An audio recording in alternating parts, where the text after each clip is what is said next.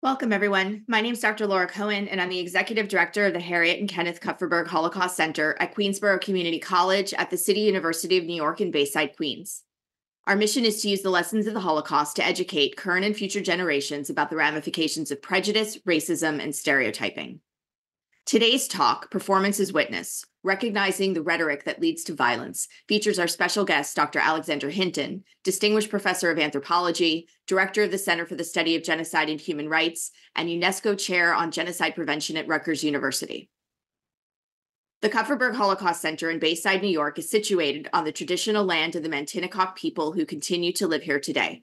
We offer gratitude and respect to all of the indigenous people of Turtle Island, past, present, and future, including the Lenape and Shinnecock peoples.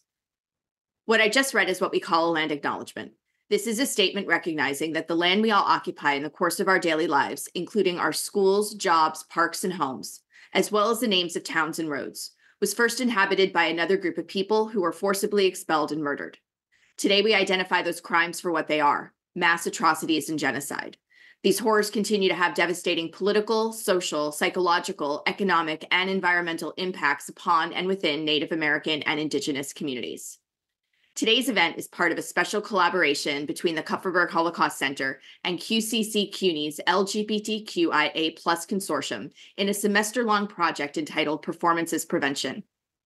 Our event is co-sponsored by the Holocaust, Genocide, and Interfaith Education Center at Manhattan College, the Ray Walpole Institute for the Study of the Holocaust, Genocide, and Crimes Against Humanity at Western Washington University, the Center for Holocaust and Genocide Studies at the U.S. Military Academy at West Point, the Holocaust and Human Rights Center in White Plains, and the Center for the Study of Genocide and Human Rights at Rutgers University. After the presentation, please be sure to submit your questions via the Q&A feature at the bottom of your screen. And now to kick things off, please join me in welcoming Professor Heather Huggins, Associate Professor of Speech, Communication, and Theater Arts, and Coordinator of the LGBTQIA+ Consortium's Performance as Prevention Project. Professor Huggins, the floor is yours. Thank you, Laura. I also want to extend our appreciation to Marissa Hollywood, Associate Director of the KHC, who is supporting today's webinar. My name is Heather Huggins, and I'm an Associate Professor in the Department of Communication, Theater, and Media Production at Queensborough. Last year, I was a Charles E. Scheidt Faculty Fellow at the Institute for Genocide and Mass Atrocity Prevention at Binghamton University. I learned about the urgent need for multidisciplinary engagement in prevention. And as a former community college student, this IGMAP experience inspired me to reflect about access and inclusion and our multicultural, multilingual community here at Queensborough. This led to an ongoing collaboration with my colleague and department chairperson, C. Julian Jimenez, who is also here with us today. We discussed ways to develop programming with a prevention lens. We first imagined creating a program around the film Bent as a way to engage with identity-based violence that links the past and the present. As we spoke with colleagues at QCC about our ideas, we were encouraged to apply for the grant with the CUNY LGBTQIA+ Consortium. This award is what supported us in creating this spring series on performance as prevention. We've had events highlighting the role of artists and the arts in intervening and responding to identity-based violence, including the Holocaust, Martin Luther King Jr.'s 1963 imprisonment in Birmingham, and the 1990 murder of Julio Rivera in Jackson Heights.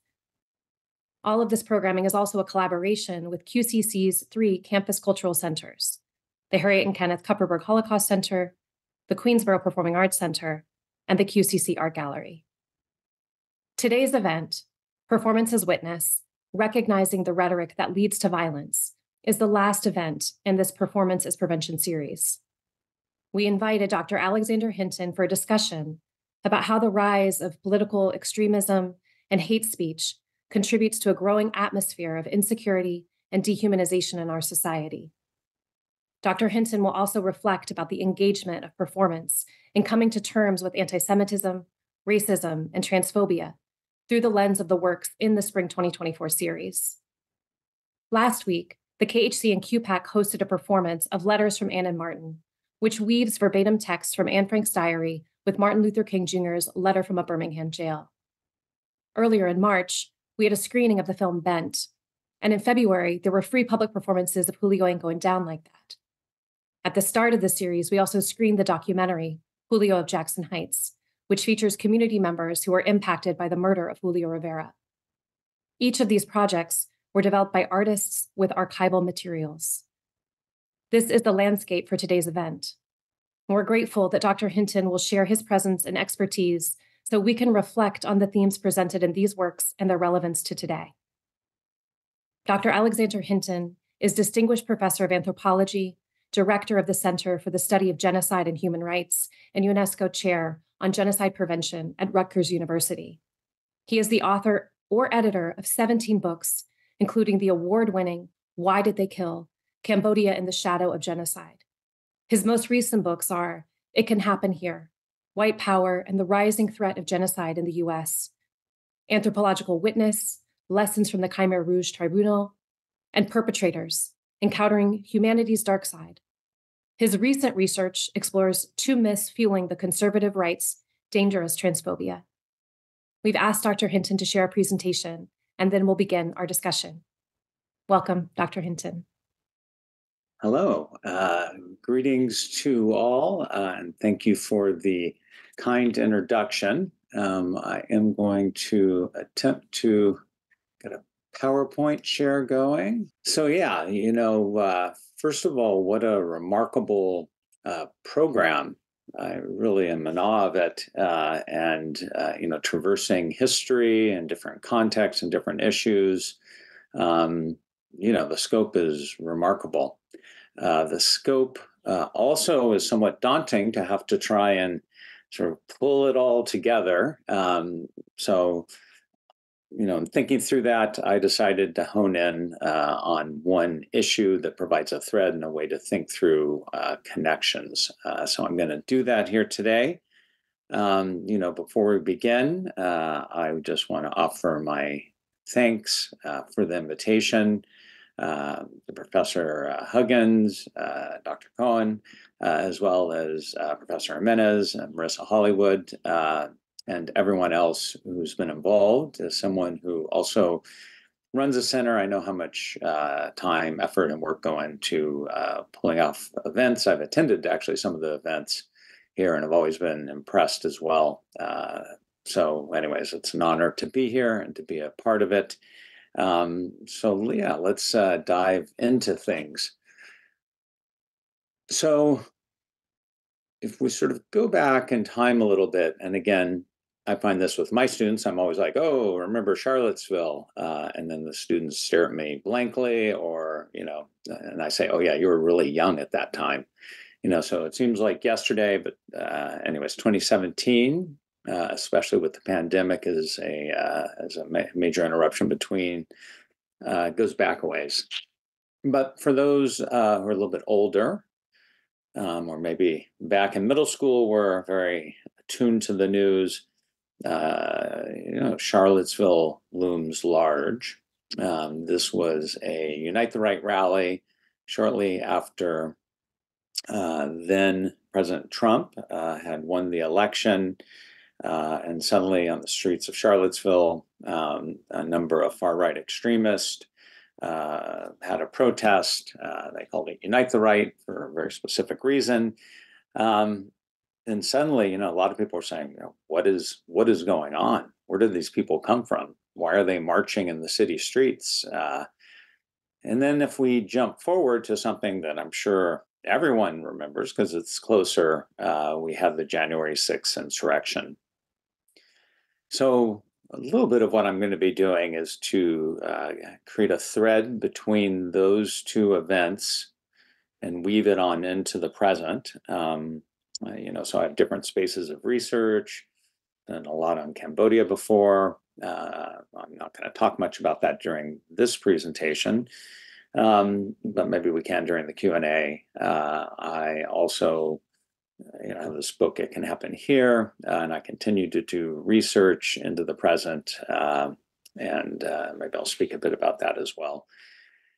So, Charlottesville, one of the things that was very strange for many of us was this thing people were saying. They got on, they were marching, and they said, "You will not replace us." or Jews will not replace us. And this was a chant. They said things like, whose streets are streets, which you can hear in many different sorts of demonstrations. And they chanted blood and soil. But the thing that sounded odd, well, it all sounded somewhat odd, but the you will not replace us was something many people, perhaps most people, almost certainly most people, were not familiar with. And it sounded odd, and they didn't know quite what to make of it.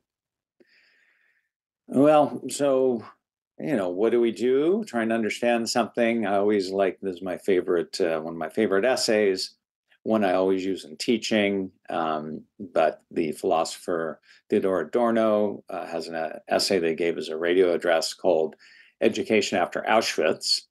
And he says, the premier demand upon education is that Auschwitz not happen again. And by that, he wasn't speaking in particular and specifically about Germany, but he was speaking for the potential for genocide to happen anywhere. And so the sort of drivers of it continued into the present. In keeping with that, after Charlottesville, people had this question, why did this happen? And there was one article that came out in the New York Times, and they interviewed this guy, Tony Hoveder, who's a member of the Traditionalist Workers' Party. And the Richard Fawcett, the journalist, went out and hung out with him for a couple of days and tried to figure out what was going on, what led him to march at Charlottesville. And as you can see from the title of the article, The Voice of Hate Next Door, but really, he found he's the Nazi sympathizer next door, but he's polite, low-key. And this article caused an enormous amount of controversy. A lot of people said, oh, you're trying to normalize neo-Nazis. How could you say he's normal, ordinary like us? And so other newspapers picked up on this and criticized the New York Times. Then Fawcett, the author, did a follow-up article, as they sometimes have in the New York Times, where he talked about writing the article, and he, invoked Citizen Kane, the film, at one point, saying, "Where's the Rosebud?" But at the end, ended up by invoking the title of a punk rock album, and it ends with, it's titled "What Makes a Man Start Fires." So I'm going to sort of pick up his question. So he said he ultimately really couldn't come up with a full explanation. And he wondered, what makes a man start fires, quote unquote. Well, about a year later, people were asking that question again when Robert Bowers went into Tree of Life Synagogue, killed 11 Jews there. Anyways, he posted on social media. But really, this just was part of a long string of attacks that have taken place into the present. I have this one by Gendron in Buffalo, where he attacked a Tops that was frequented by Black Americans. But we actually had another one, and that you may remember, in Jacksonville at a dollar store. And the person went in there targeting Black Americans again. And that was in 2023, but they now start to kind of squelch those. And those are just the ones in the US.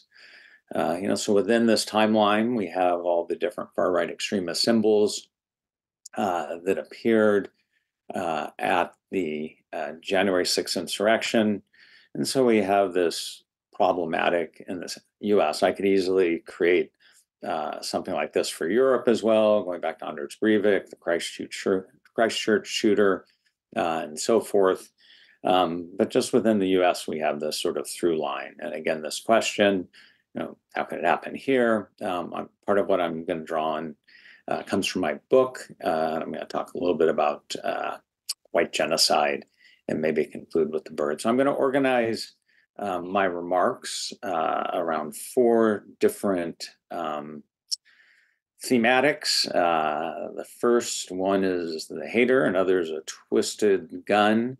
The third is a bad apple, and the fourth is an open window.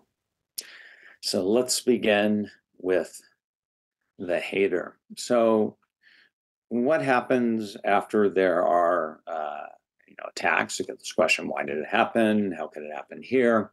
And pretty quickly, we get labels, and almost always The word evil is invoked, sick, demented, anti-Semite, and this was language that then President Trump invoked. But after we had Gendron, President Biden used similar language and invoked similar explanations.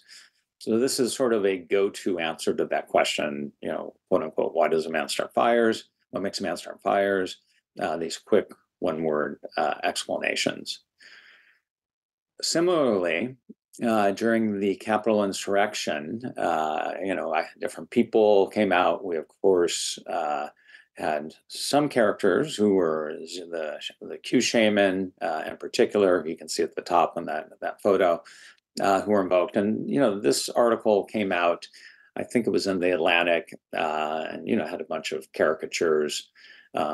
Deadbeat dad, Jew porn enthusiast, slow students, so on and so forth, bellies full of beer, McMuffins, high on Adderall. The Confederate flag, of course, sort of suggests everyone was from the South or had a link to the South. So we get a lot of essentializing as well that goes on with explanations of the insurrectionists. So, this is a little cartoon graphic that is linked to that philosopher Adorno.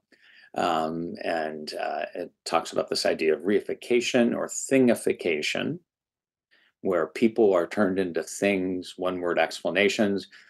So you see on the, hopefully your left side, Robert Bowers being presented like the insurrectionists as haters, racist, anti-Semites, so on and so forth. And you see in the backdrop, pizza guy, as we say, right? So a complex human is reduced to a pizza guy. And on the other side, this graphic from the journal Logos has a picture of sort of unpacking what it means with Bauer, the insurrectionist. And so this can be uncomfortable because there's always a deflection that goes on that suggests people like that aren't anything like me. They're different. They're a different sort of person. And this happens over and again. We get this going back to the title of my book. This is not who we are. It can happen here, but over and over again, obviously, it does. So if we try to do a bit of unpacking then, we can start with Bowers. What were some of his motivations? So he used a social media platform that's often used by far-right extremists, and it's called Gab. Some of you may have heard of it. And so on his Gab account, Robert Bowers had different things. You can see the one thing says, make ovens 1488 again, playing off MAGA as a slogan. But if you look up on his homepage, you see that there is a speed radar.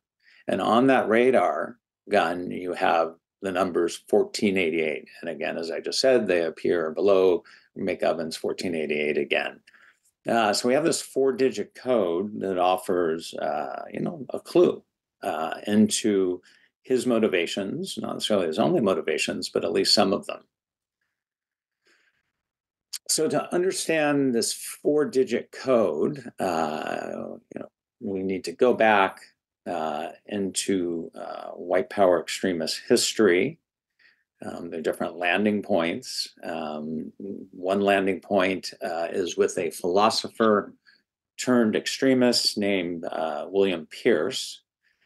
He formed a group called the National Alliance. It was maybe the most well-known group in his day. He was originally a member of the American Nazi Party, left it and formed his group. And by the 1970s, he began to write in serial form what later became a book called The Turner Diary. Some of you may be familiar with it. And actually, until recently, you could buy it on Amazon.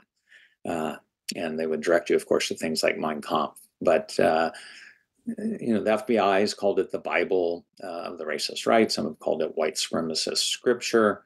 But in a nutshell, it begins actually with gun control. And Turner joins a secretive group called the Order. and they set out eventually to topple the quote-unquote Zionist occupied government, so Jewish-controlled government, and they proceed to kill all people of color in the United States. They also kill race traitors, and those race traitors are killed on the day of the rope. So sometimes, including at the Capitol insurrection, you see a noose, and white power extremist circles, it directly harkens and reflects this book, The Turner Diaries. So in the end, you're not going to read it, so I'll just tell you what happens. They take over not just the US, but the entire world, and kill all people of color, annihilate Israel, and of course kill all Jews, who are the enemy number one. And they create this white world. And the book actually is set in the future, looking back and thinking about the time of this quote unquote glorious revolution. So, yeah, there's kind of a, gone a long time about this history. So as I said, he wrote a book, Pierce did, called, in the Turner Diaries, he spoke about, quote unquote, the Order. That was the group that takes over the world. There actually was a group of far-right extremists who actually created a group called the Order that was linked to Pierce's vision. And one of those, one of the members, they went around to things like rob banks, and they would give the money to different far-right extremist organizations, but they wanted to topple the US government. They didn't get very far. One member of that group was David Eden Lane, and he was arrested and eventually sent to jail. And in the 1980s, while he was in jail, picking up and inspired in part by Pierce, he wrote the White Genocide Manifesto. And for those who've read Marx and the notion of false consciousness, this work picks up on that idea and says there's false consciousness. But in this case, people are brainwashed not to understand that the US is controlled by a quote unquote Zionist occupied government, and that the white population face dire threat of white genocide. So he begins by talking about the system, and then he prevents, it's a revelation about what goes on, and he has a number of different points in the manifesto, and then they have a response. So I want to go over some of the points because they loop back into the larger themes of your speaker series. So, in terms of anti-Semitism, as you've already heard, this document's loaded with it. At the top, point 6, Western nations are all ruled by a Zionist conspiracy to mix, overrun, and exterminate the white race. The quote-unquote Zog, as it's called, controls the media and all the levers of power. Ties into the Protocols of the Elders of Zion. It talks about the Zionist destroyer, as well as this idea that the government wants to, or the Zionist occupied governments, they want to kill white babies through abortion. So you can see how different social issues begin to be woven in. In terms of this calculus, and again, he talks constantly about nature and natural law, race war, survival of the fittest, a number of the usual tropes you find in far-right extremist circles. But here are a couple of things. So we think of contemporary discussions of immigration, which also date far back in US history, but you can see the white remnant submerge, right? A tidal wave of 5 billion people of color. They're going to become extinct as well. The result of attempts to desegregate and have racial integration, right, is policies like miscegenation that lead to the diminishment of white babies, a decrease in the number, and all different policies linked to this, busing, so on and so forth, he says are all promoting ultimately white genocide. It also is very gendered. One of the key phrases on point 6, it's the instinct of white men to preserve the beauty of their women and a future for white children on this earth. It's ordained by nature.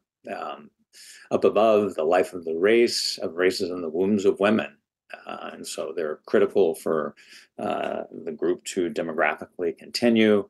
And of course, in this logic, it's the Zog, Zionist occupied government, that's responsible for this. And he talks a lot about homosexuality and how it's quote unquote degenerate and doesn't lead to the proper propagation of the race. And so that's a common theme as well. So you can see that gender and homophobia are very prominent, and different iterations in the present have now focused on transphobia, literally into the present moment, which maybe I'll come back to.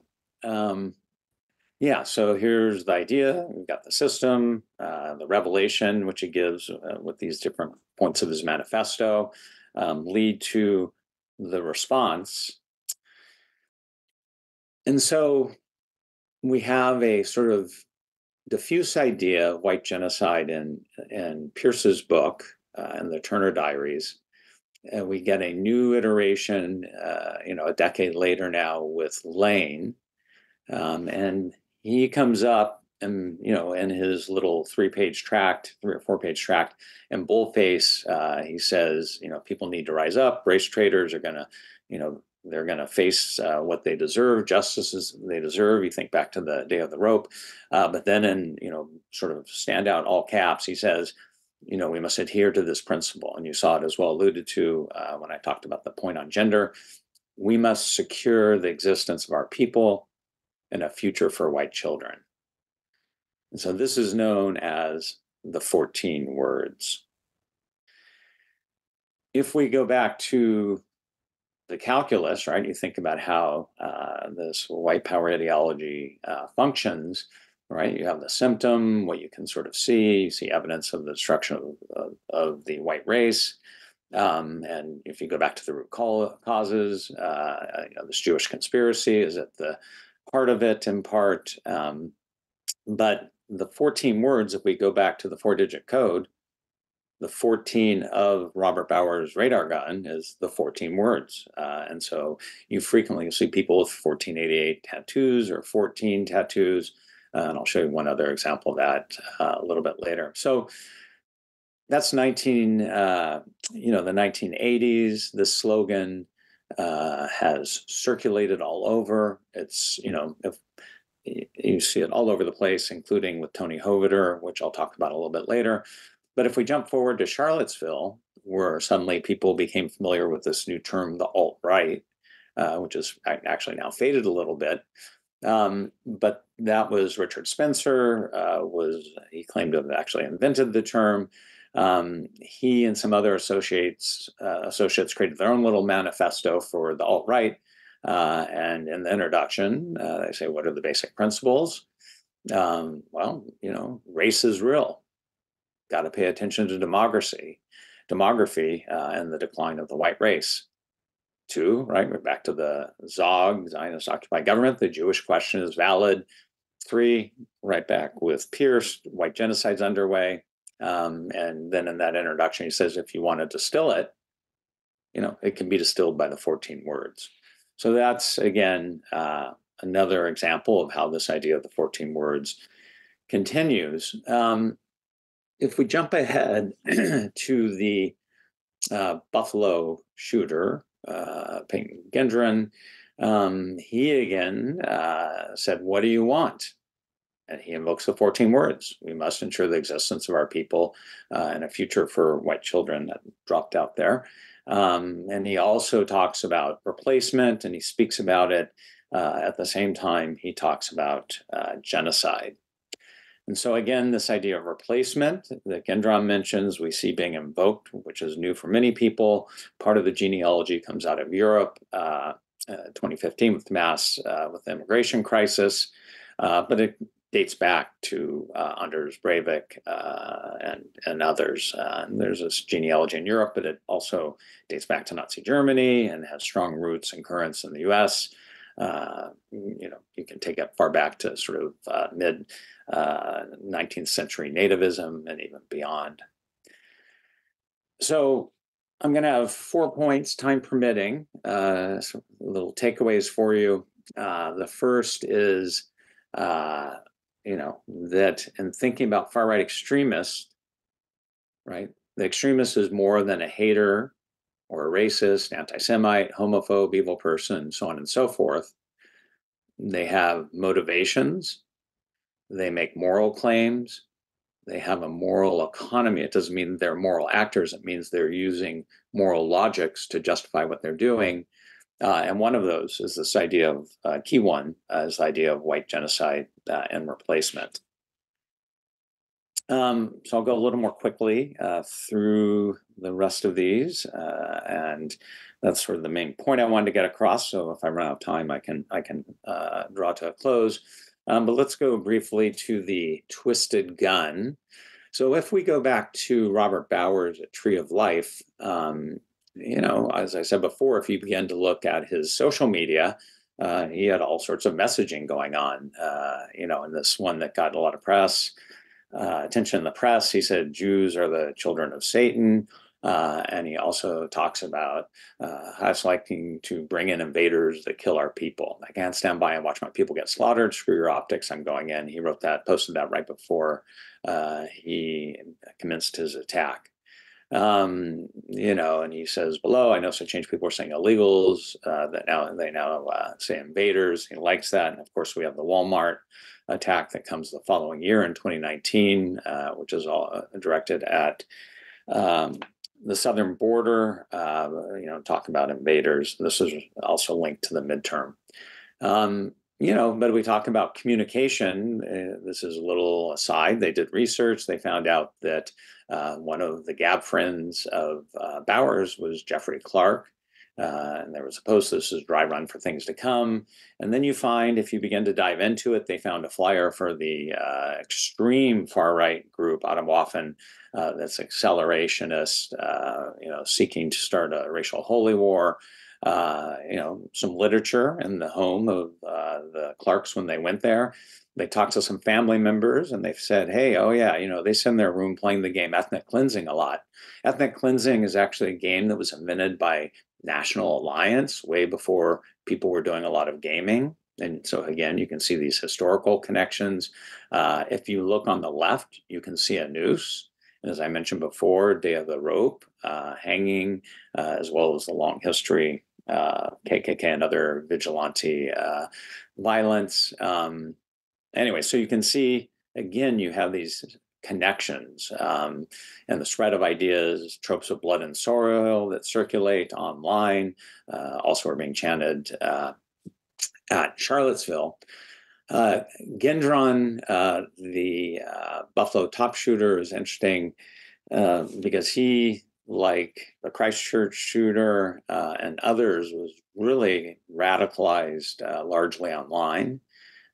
Back before social media, people met more in person, though far-right extremists were actually very early users of the internet, doing message boarding back in, I think, the 1980s even.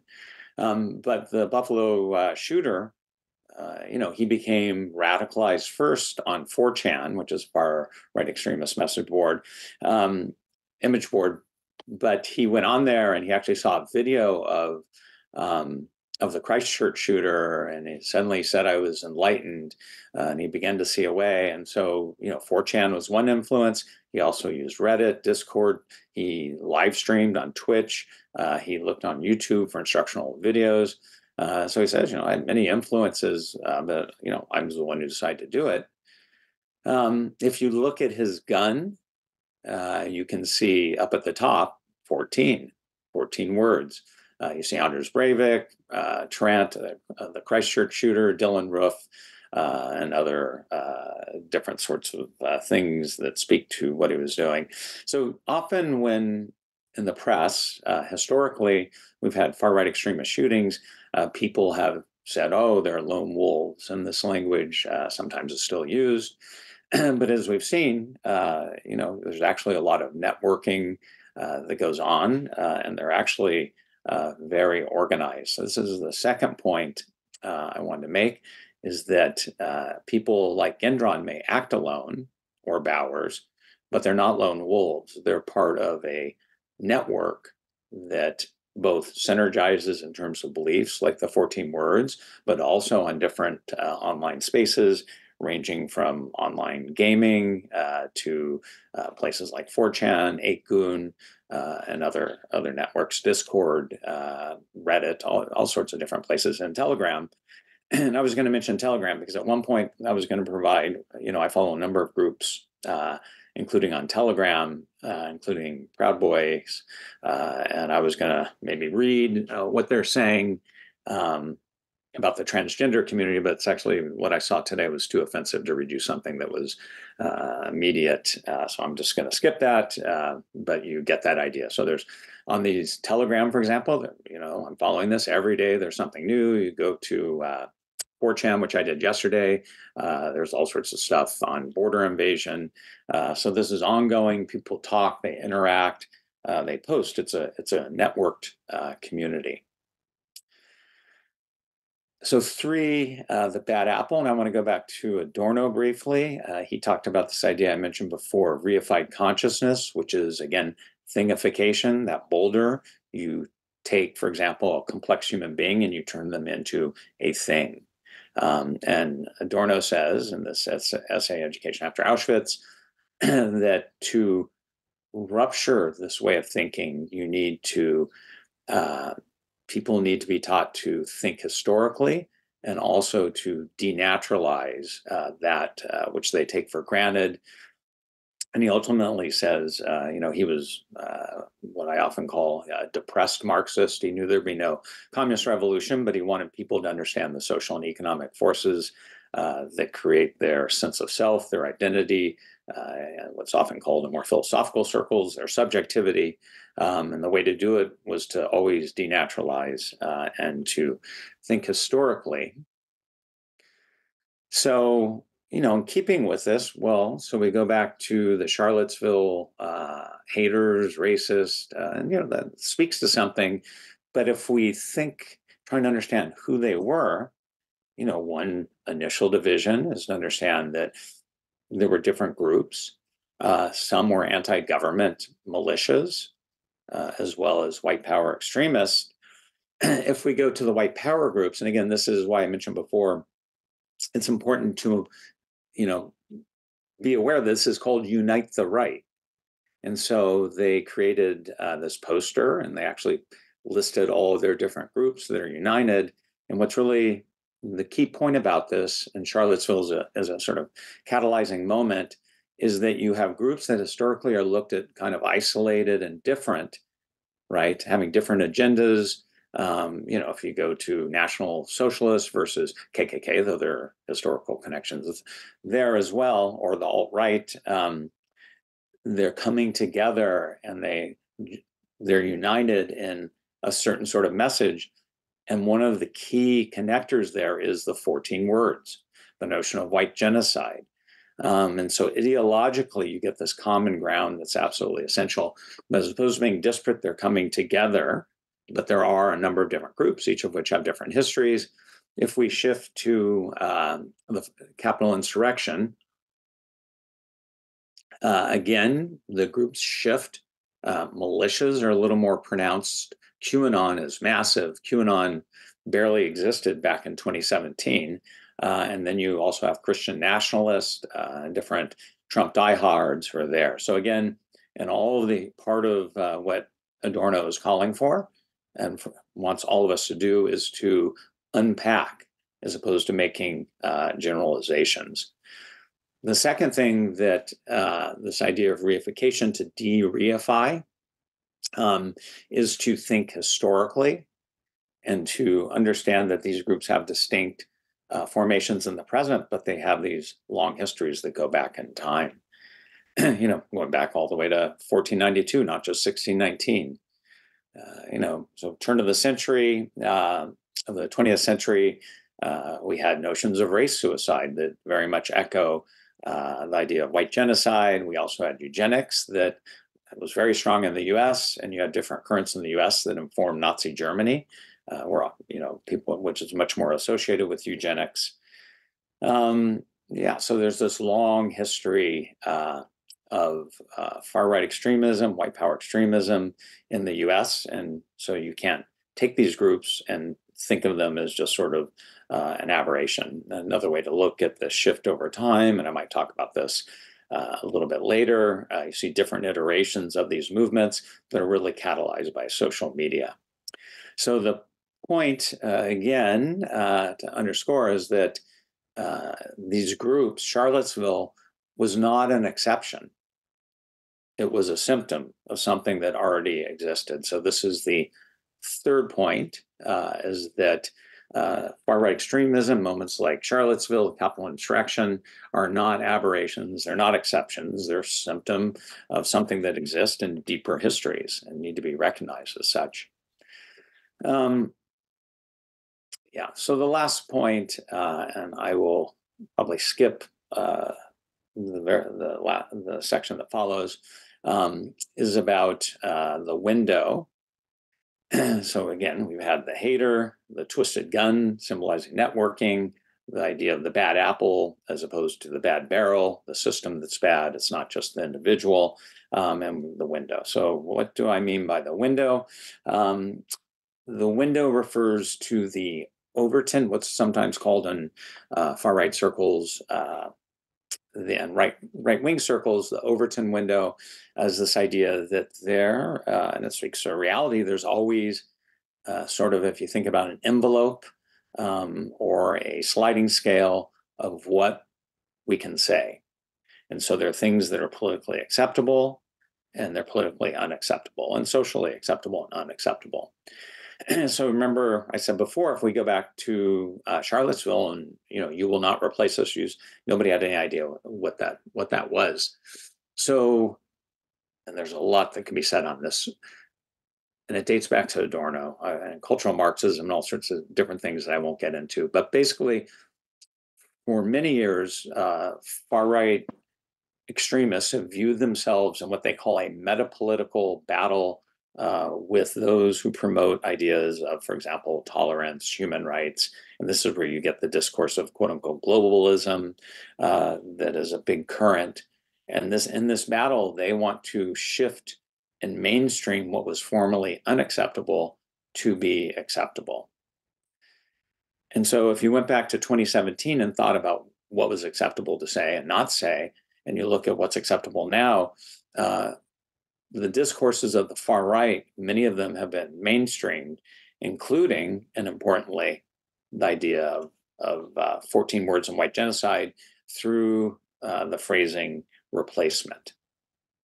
I don't think I have it here, but 80 million people in the US believe in a sort of light to a heavy form of replacement theory. Think about that, 80 million people. How did it happen? Well, Tucker Carlson was front and center trying to promote the idea of replacement. I should probably say. So if you go back to Lane, he talks about this Jewish-led conspiracy to undertake a demographic reduction and erasure of white people. The idea of replacement, the soft form, is promoted by a number of GOP politicians, including Elise Stefanik and others who make comments about how Democrats are orchestrating the replacement of, and the code is Republican, voters are predominantly white. And so you get sort of dog whistles that are invoked. Sometimes this is said more directly, sometimes less directly. But this idea of replacement, people know about it, it's mainstream, and then you get the fringe of it, which is attacks like Gendron or the dollar shooter that I mentioned before. In addition, it's something that was a thread, not the only thread, obviously, but a thread in the rhetoric sort of the Trump administration And there are other things I could sort of go into. I'll skip it, but just to say, if you're trying to mobilize voters and you look at the Trump voters and you think they're 70 some odd million, over half of them, let's say 50 to 60% are Republicans. Maybe they're hold the nose and vote for Trump Republicans, libertarians, what have you, voting for him. Then you get another chunk of, say, and again, these are off the top of my head. They sort of align with what people have found, but I don't have the statistics in front of me. So do your own research and find out exactly. But if we then go under, maybe there are 30 million people who lean towards hard or soft forms of MAGA.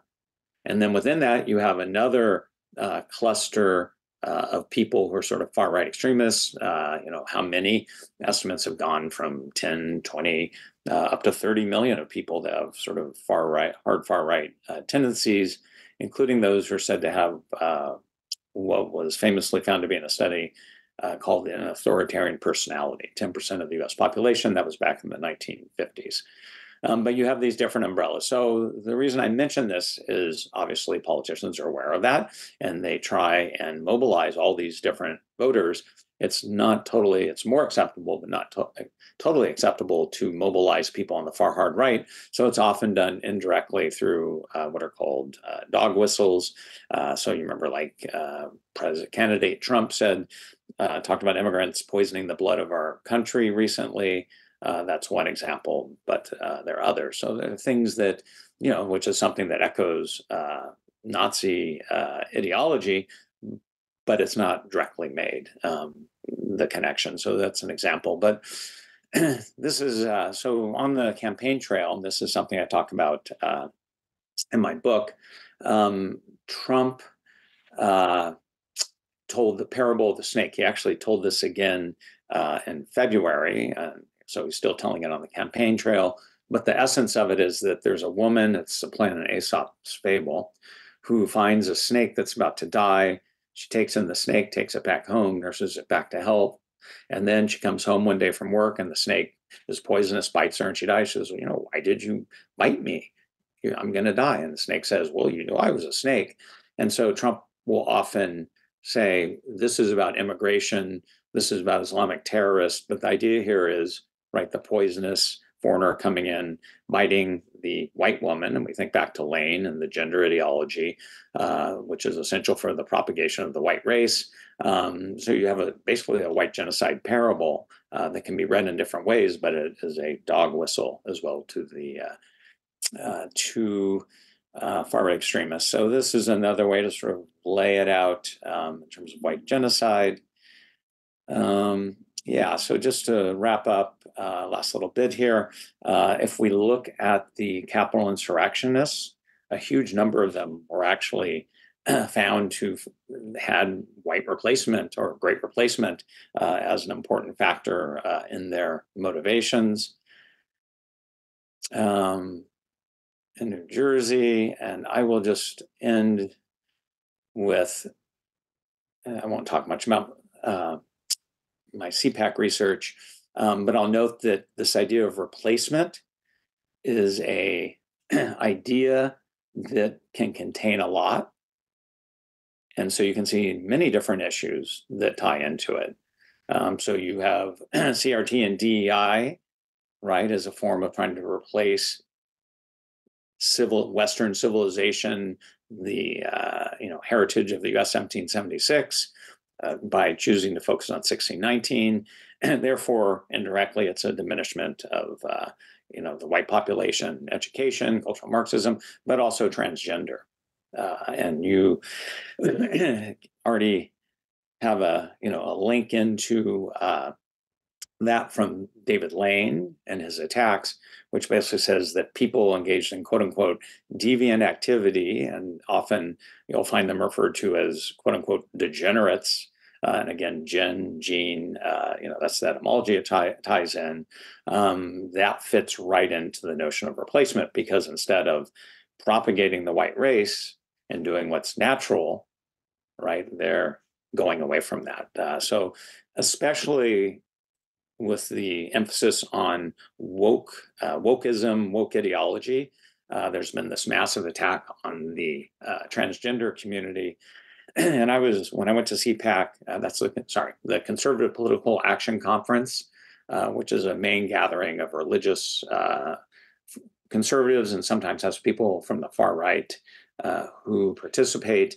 But this was a massive theme last year. I went again this year, and it was still a theme. But I was actually shocked. So I wrote 2 articles about what I found. Yeah, I think I'm going to stop there, even though I could probably go on for a long time. So thank you for bearing with me. Yeah, happy to talk a bit more. And I have other stuff I was ready to talk about that I didn't. So maybe I'll weave it into the conversation. Dr. Hinton, thank you so much.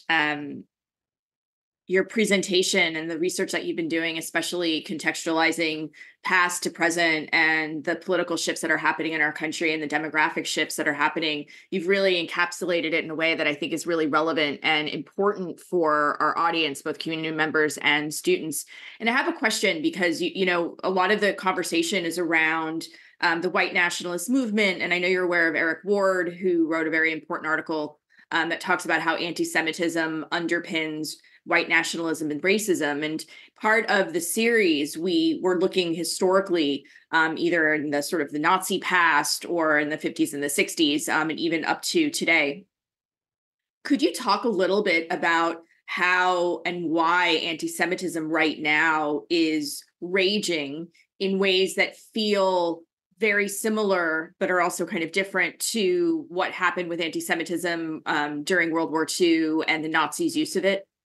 Yeah, it's a really good question. It's a big question.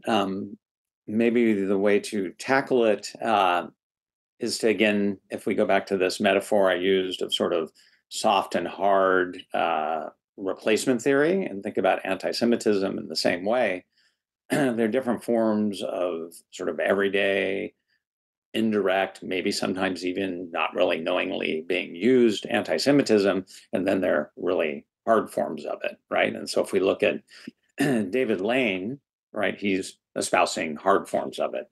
But there's every more casual, everyday anti-Semitism that exists. And so if you think of that backdrop of what everyday anti-Semitism does, and it can be made in casual remarks between different people, that lays a basis for, within moments of heightened tension, for it to be moved more towards the sort of hard forms of it. So obviously with Gaza, right, there's been both a spike of Islamophobia, but also extreme anti-Semitism, both of those at the same time. And why is that? Well, part of it plays into these tropes that exist, that circulate and are commonplace. And that's why many different organizations and people working in Holocaust education, genocide education, attempt to sort of attack those everyday forms of anti-Semitism and hate directed against other groups as well. If we loop that around to Adorno, right, and that notion of reification, when we label people, right, as certain types of people, and then we affix certain identities, right, that's not a good thing. We're sort of back to hater thinking, reification. Then the challenge is always to make things more complex. Adorno was Jewish. I should note as well, which is why he was called a cultural Marxist, and he's hated by a lot of people on the far right. But, one example for those who are familiar with the graphic narrative Mouse, maybe you've had an event on it or something linked to it before, or students have read it. But there's a scene where, so Mouse is a graphic narrative written by a son who's a graphic artist about his father, who was a survivor of Auschwitz, and he begins to sort of get his father's story. Father tells a story at one point after the Nazis have taken over. They're on the run. They're in Poland. And the father tells how he was walking along. He was passing, if you will, as Polish. And a Polish child turned, pointed at him and said, "Look, a Jew, a Jew." And so you think in that very moment, he went from being, viewed by most people as a sort of normal Polish person a label had been affixed to him, and that label had all sorts of dehumanizing associations through Nazi ideology. Excuse me. So, that's an example, again, of reification. What do we do about it? Well, Holocaust education, genocide education's all about trying to de-reify, to look at the histories, to understand how we come to have these reified ways of thinking. And again, with genocide education, Holocaust education, it's obviously there's huge anti-Semitism, but it also can be directed at Islamophobia. I mentioned before the snake. The snake can be directed against many groups, and Trump often, and in February, used it to talk about, Hamas-like terrorists. So again, this is always the challenge, ultimately the good, the thing we aim for. But critical thinking is uncomfortable. It's not easy, but it's absolutely critical. And so just to finish up, when, Adorno, he's a philosopher, notoriously difficult to read, he went on the radio. He spoke not just this time, but a number of different times, and tried to communicate his ideas to a broad audience. Because if we go back to it, right, what are the mechanisms we need to prevent Auschwitz? It's all about, there are different dimensions as well, because it links into social and economic structures, but it's about, in part, typification, essentializing, thingifying. And that is one of the key mechanisms that lead to lots of bad outcomes, including in the extreme genocide and mass violence. Thank you so much. And I believe my colleague, Professor Huggins, is coming on now. As you mentioned, we've been exploring a lot of different topics and histories. One thing we wanted to follow up on is the way that replacement connects to racism in the United States.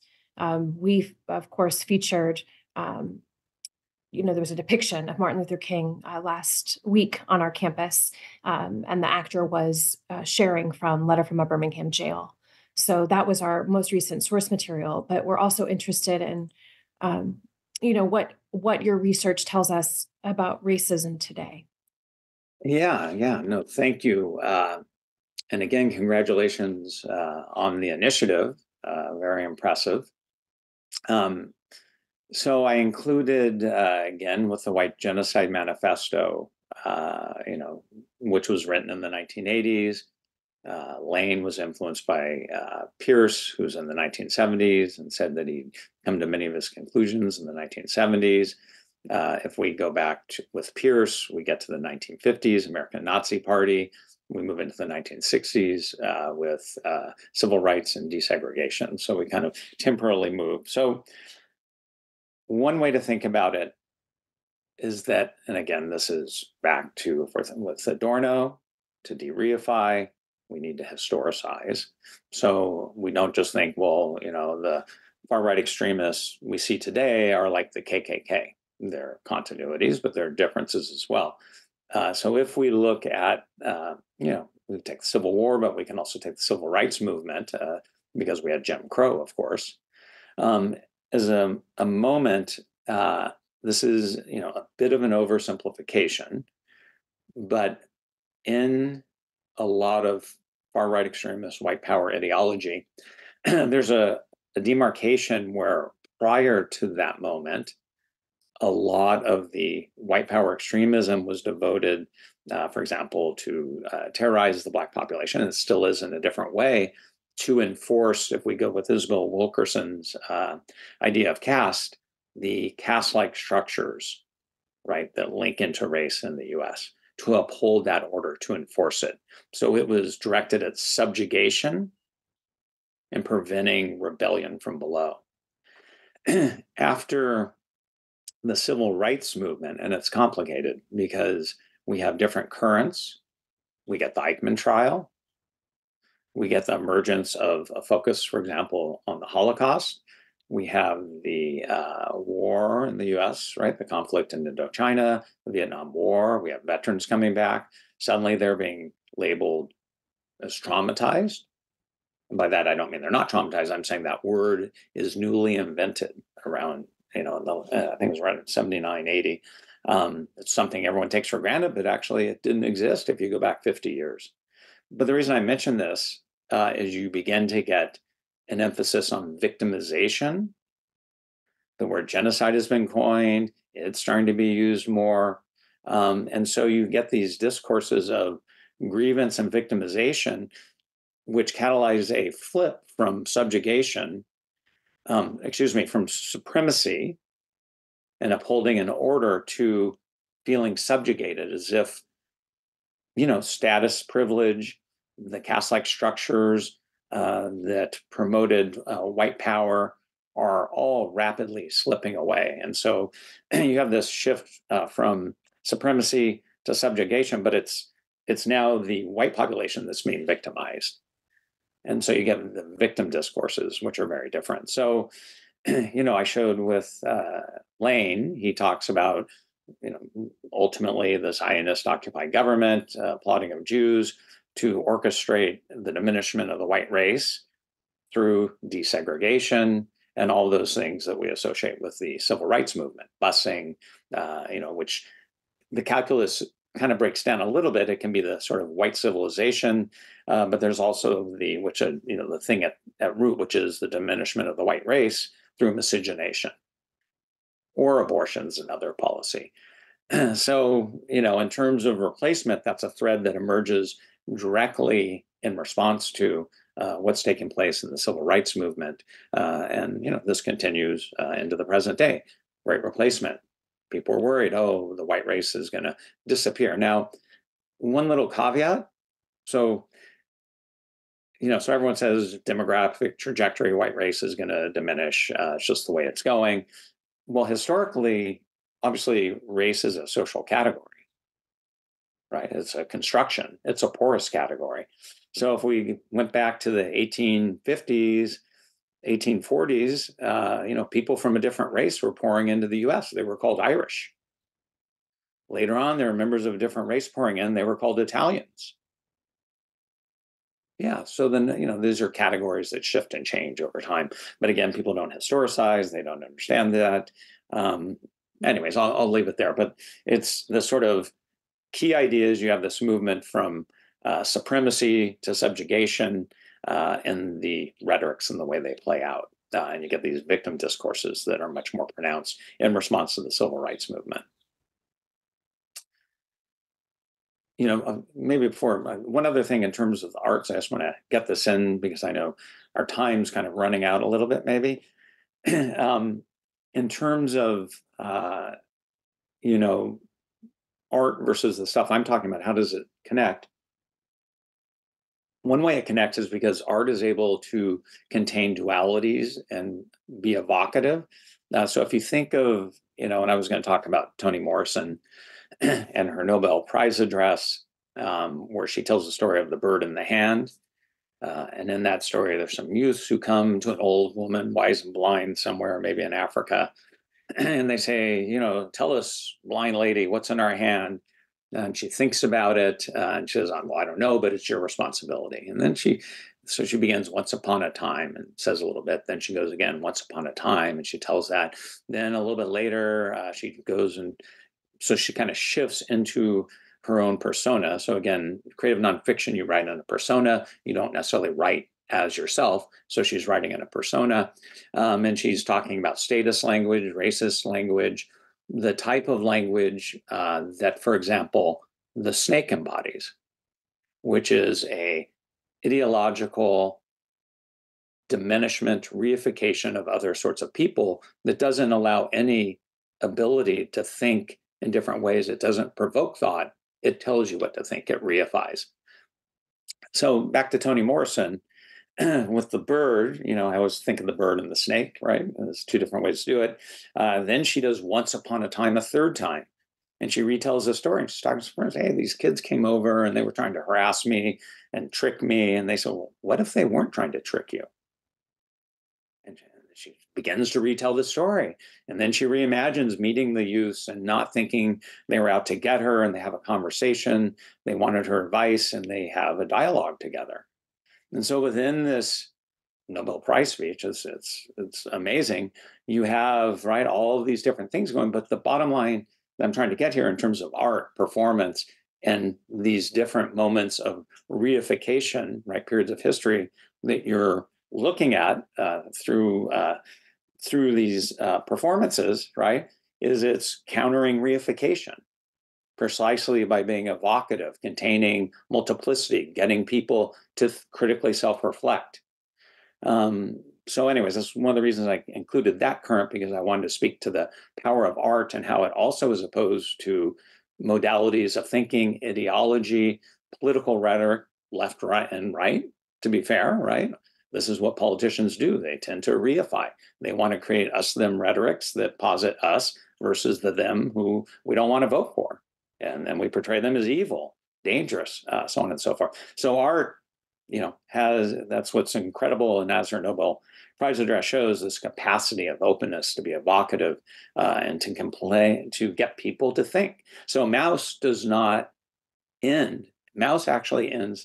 Maus is the graphic narrative I mentioned before. It doesn't have one ending. It actually, in the last page, has 3 different endings. And then it ends with a gravestone that points back up into the book, into the text. So again, evocative. Yes. So, all the more thanks, to all of you for bringing the arts into this, because it's absolutely critical. Thank you so much, Dr. Hinton. And I actually wanted to invite Julian up also to offer a question to you, and it is very fitting to bring another writer into the group. Hi there, Dr. Hinton. Thank you so much for this presentation and all of your remarks. As far as the LGBTQIA consortium, in partnership with the Performance as Prevention with the KHC, we have presented a screening event about queer people in the Holocaust, a play that I wrote, Julio Ain't Going Down Like That, which is surrounding how a community reacts after the brutal murder of Julio Rivera in Jackson Heights in 1990, as well as the documentary that inspired my play, which is called Julio of Jackson Heights by Richard Spuntoff. And it documents violence, just like you were saying, art has a way to transform and transcend, and it documents the violence against the queer community. And I'm wondering, how does replacement theory help us to understand homophobia and transphobia? And I want to connect it to a question that's also in the chat, who is asking, as a medical professional, Diane says, as a medical professional, who is serving our most vulnerable transgender communities, and what recommendations do you have for prevention? That's two good questions, interlinked questions, and certainly ones that speak to the moment. Because I knew I was speaking, right, in terms of the different performances that you've had, including yours. Thank you very much as well. Remarkable. I sort of wove part of my response to that in my comments with Lane, and they're different. There's a different calculus. So there's one calculus of replacement that's directly linked to white supremacy, white power ideology that we see in Lane, and we get the notions of quote unquote degeneracy, and it has this calculation of not enabling propagation. So at CPAC, that for the Conservative Political Action Conference that I go to, which is heavily Christian, and I think fair to say there's a very strong Christian nationalist component. So what's Christian nationalism? Christian nationalism, you can think of it as an alignment, as the word says, between Christianity, the Judeo-Christian tradition, and the nation, saying that there should be parallel. There are hard forms, and again, soft forms of it. One is that there should be a loose alignment because there were sort of values at the very beginning that created a moral order. The harder version is when people, this just took place last month, a month and a half ago when I went to CPAC, God created men and women, right? And they're supposed to create God's children. It's unnatural to do otherwise. And almost always the invective, there's a strange thing. So at different times, gay marriage was an issue at CPAC. And last year, this guy, Michael Knowles, spoke. It got a lot of press. Maybe you heard about it. He talked about we need to eradicate transgenderism. And so this sparked a lot of, so you got that rhetoric. This was last year. This year, he had a much more tepid remark. He was critiqued. But so that's sort of linking into the replacement white genocide rhetorics. But what was interesting is, in doing that framing, he was saying, well, we conservatives are a bunch of losers. We keep fighting these battles. We give in and changes. And of course, in that list of what's going on, he mentioned gay marriage, which at CPAC is completely now pushed sort of in the background, and all of the attention is now on gender pronouns. The number of pronoun jokes last year that I heard, and people's making statements like, I'm a man, I know what a man is, and I'm a man, I know what a woman is, I'm a woman.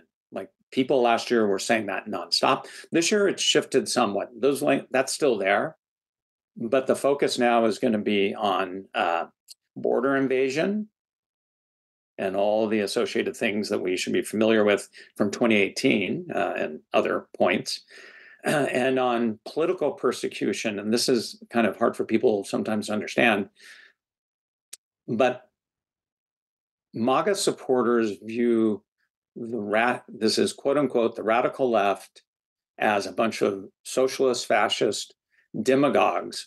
So you have this weird portrayal on the left of people in the MAGAverse, but they have the same portrayal of people on the left.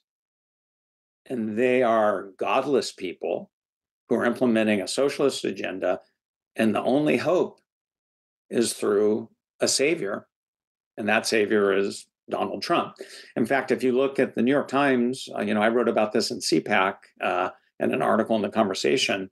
And the title, they always choose the title, but the title was like, Trump is our savior. That was part of what I talked about apocalypse as well. But that now is in the New York Times today, I think. And they talk about how Trump draws on religion and these different rhetorics. There was an op-ed, and they time op-eds and articles. So they just, anyways, this is coming out. But this is, absolutely at the center of it. This Christian nationalist, and the Christian nationalist, and I'm not saying everyone at CPAC is a Christian nationalist, but there are a lot of Christian nationalists. And there's some white Christian nationalists as well, though a much smaller number. Those currents run through it. In any event, and I was going to read you, it's not worth it. The stuff that's right now, especially with Easter and the overlap with the stuff that's pouring through the so far right social media, you can imagine. I can't even say the things that are on there. I was going to put some on my PowerPoint. I said, no, it's nonstop. Proud Boys, especially with their hardcore masculinity, the trans issue is just nonstop. Plays on this photographs. You get libs of TikTok. You may know that channel. Some may be familiar. Who spoke last year at CPAC. It's ongoing. It's pervasive. It's dangerous. I wouldn't say the only good thing, but the amount of animus directed against the trans community last year had abated somewhat, but was still there. The flip side is, guess it's going to the border, right? I mean, that's going to be the target. So Trump would talk about, I began before, border invasion. The other part of it's deep state, lawfare, persecution of Donald Trump, who is like Navalny. And the Stalinist regime is not people on the right. It's Joe Biden's quote unquote, criminal gang, deep state, lawfare, so on and so forth, who are on the brink of utterly destroying the country. And that's really hard for a lot of people who lean to the left to understand, because they're not exposed to this. But there's this weird mirror, accusation in the mirror, they sometimes call it, but it's very intentionally picked up as a discourse. Sorry, I went on a little bit long. The second part of the question was recommendations. It's a great question. I'm not really positioned to answer it. I think maybe the person who asked the question is better positioned, but it's an absolute crisis, right? These changes of policies, especially midstream, I mean, it's insane. And there's just, again, we're back to the politicking, reification, creating us them divisions, creating notions of the degenerate other versus us. So ultimately, we sort of bring it full circle. We have replacement discourse, but even notions of deviance and normality as a more general category are related and constantly being deployed. And what's difficult, and this is the challenge, there are many challenges for all of us, but one of the challenges is that ultimately, if you will, we are all reifiers. Human beings reify. We can't think, we have to have categories to think. We build schemas, we think in terms of categories, we parse the world, we go insane if we didn't have them. And so the challenge is to constantly be vigilant to this, which is really hard to do. And I'll just end with this, with Adorno in his essay, Education After Auschwitz. It's all over the web if anybody wants to read it. But he just had the Eichmann trial, right? This is in the late 60s, 67, 68, something like that. Eichmann trial of Adolf, for those who don't know, Adolf Eichmann was a Nazi bureaucrat who was tried. There was a famous book, Eichmann in Jerusalem, that came out by Hannah Arendt, who I like talking about sometimes as well, but didn't have time today. But he harkens back to the authoritarian personality. And he's talking about Eichmann. And he goes, I need to say it, but I really shouldn't say it. And so, but I have to say it, even though I can't really say it and I shouldn't be saying it. So and then he talks about the manipulative character. So he prefaces it by destabilizing the reification he's about to make. He never solved this. This was the big paradox. And just to finish, in case some people, the term reification, philosophical, it sounds like a distant term, thingification. Here's how he explained it once in a crystal clear way. He said he was in the States and a administrator, I think, at a university said, Professor Adorno, are you an introvert or an extrovert? And he said, in that moment, she wanted me to take the full complexity and all my humanity and to reduce it down to a one-word caricature.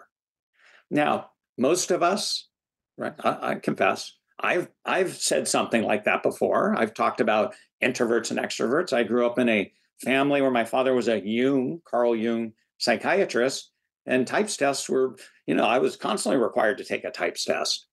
But, these are words we use all the time.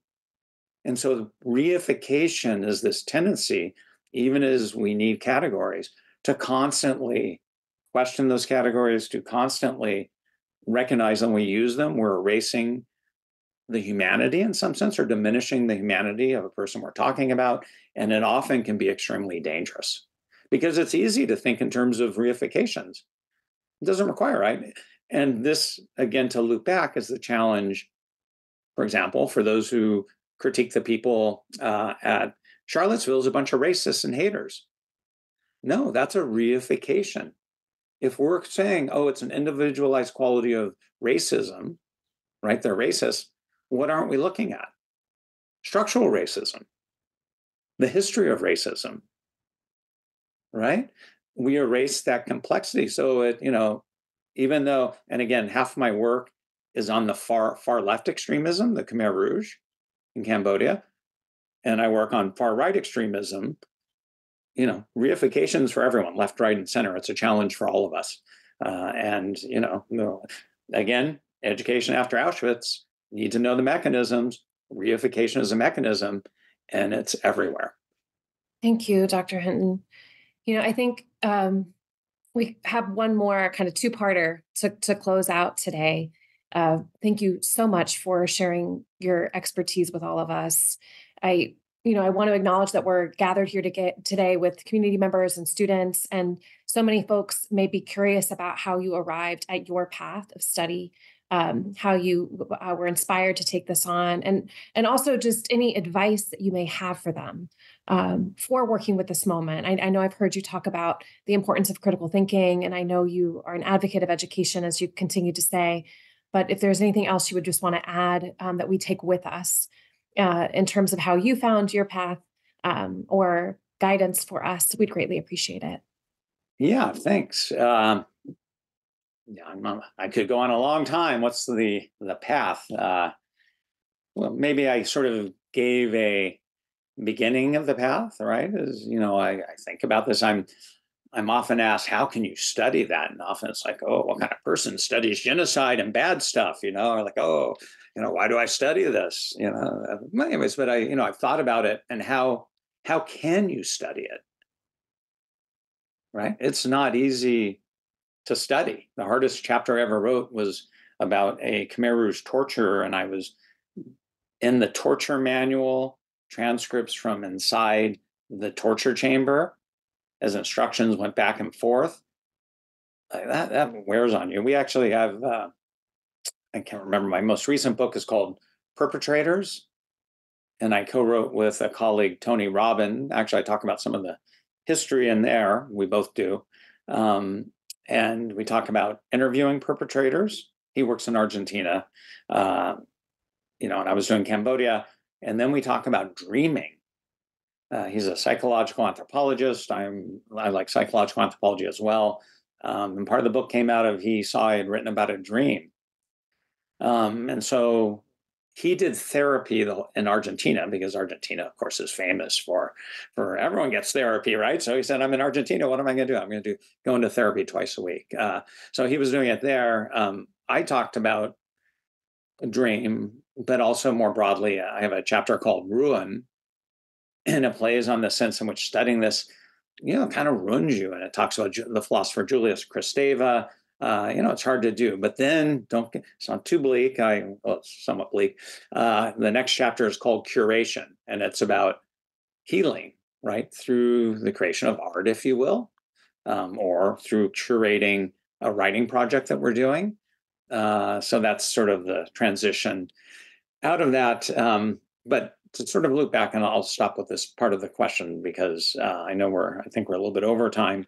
I think in childhood, with my father, who's a Jungian, I was constantly, ultimately being analyzed. When my images, my father has a beard going like this, kind of asking questions. Those are strong memories. Actually, we would talk about our dreams. But I think there was also, in a way, my mother loved to use this term. There's a Jung concept of the shadow. And so the discourse in the family was always like, what's that person's shadow, or that event is shadowy. It was just like a discourse. But I think what that meant was we were constantly attuning and sort of developing an ability to contain stuff that wasn't so nice. So it wasn't like, oh, I went down to school. There was no talk of school. Nobody cared what I did at school. What's your dream, right? What did you analyze? So there were no sort of commonplace narratives, but instead, I think I began to gain an interest and an ability to grapple and deal with this material, even as I would flip forward into the present. That's part of the therapeutic method, is that you don't individuate, would be the Jungian term, right? By repressing a bunch of stuff that's unpleasant, you got to deal with it. And you work through it. Adorno has another essay, Working Through the Past, which is, there's a little call out to that. You have to work through it. You have to be able to contain these difficult things and work through them. And so I think, the story is much longer, but that's the beginning of the story. And then, I should say, for the last question, could say education after Auschwitz. Ultimately, this is critical for everyone, right? It's not particular to the Holocaust. It's not particular to Cambodia. It's not particular to far-right extremism in the US. It's something that's linked to the human condition. And that's ultimately what, for example, Adorno is arguing in that. We're all, to go back to what we're reifiers. But there's also, to end, and that is a hopeful note in a sense, because there's something we can do about it. We can critically self-reflect. We can learn to think, right? And that goes back to Hannah Arendt. the banality of evil. People think, oh, she's talking about a desk bureaucrat. No, what she was talking about, Eichmann was thoughtless. He had a failure to think. He didn't engage in what she called later the Socratic 2-in-1, like a Socratic dialogue. You do that in your mind, you think through an issue, then you go into the public sphere and you talk to people. So everyone knows what it's like to talk in a situation where people are just yelling about their opinions and there's no substance to it. For her, no, you need to come in with a critically reflective perspective that you then would dialogue in a serious way with other people. Afterwards, you would listen, you go back and you do more of the 2-in-1. So in college, hopefully in life in general, through what we're reading, that's the challenge, is for us to constantly be thinking critically. And it's uncomfortable. It's not easy to do. The one little bit of hopefulness I'll give you is that a lot of people feel horribly about the election and the prospects. And I'm having done research in Cambodia. Anytime I feel down about the US, I always just think about Khmer Rouge, Cambodia. Our system is the structures in place, even after the buffering we had before, are really strong. This is where the paradox of bureaucrats. People, you've got like Eichmann is a Nazi bureaucrat that can, that's part of modernity and abstraction and instrumental reason, can do all these bad things. But bureaucrats also preserve the order. And bureaucrats are, and that's why, the dangerous thing is, I won't go off. I think we're probably out of time, but our system, I think, is stronger than people realize. And so as people get down, and this, again, apocalyptic rhetoric on the left and the right, on both sides, these are populist politicians who are hyping this up. We have a remarkable, incredible system, and, it's going to hold. I think it'll hold. It may be challenged as it was, but it will hold. But everyone should go and do their own critical self-reflection, but look at history, denaturalize, and hopefully we'll all get to a better place. Dr. Hinton, thank you for that. Thank you for sharing so freely of your time and your expertise, and also for those words of wisdom and hope. I can say, on a personal level, it is very hard to do this work right now and not feel just overwhelmed by it. And I think that you're talking about critical thinking, and in a way I think you've articulated something about coming through the middle path in a way. And that's something that at Queensborough, we're also trying to help our students reflect critically and not necessarily say it's one way or the other, even though things feel very extreme. And I want to thank Professor Huggins and Professor Jimenez and everyone today who joined us for this really powerful discussion. Thank you all so much. We hope you stay safe and well. Thanks, everyone.